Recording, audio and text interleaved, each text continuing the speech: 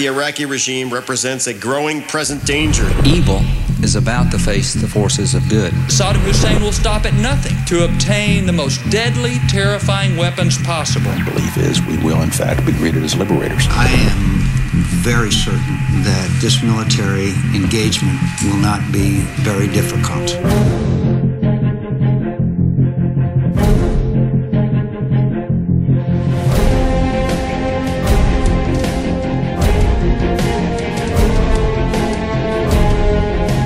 We know about Iran's long record of terror. The United States is prepared to use military force, if necessary, to make certain that Iran never acquires nuclear weapons. The dangers posed by outlaw states such as Iran are greater now than they've been in some time. And Iran with a nuke is a disaster for us. Iran is a threat to peace in the world.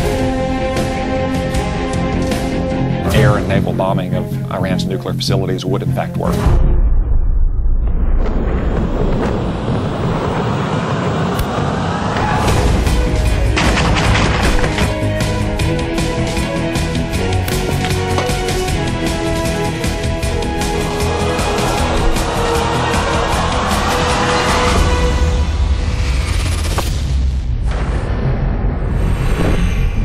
We've seen the movie before.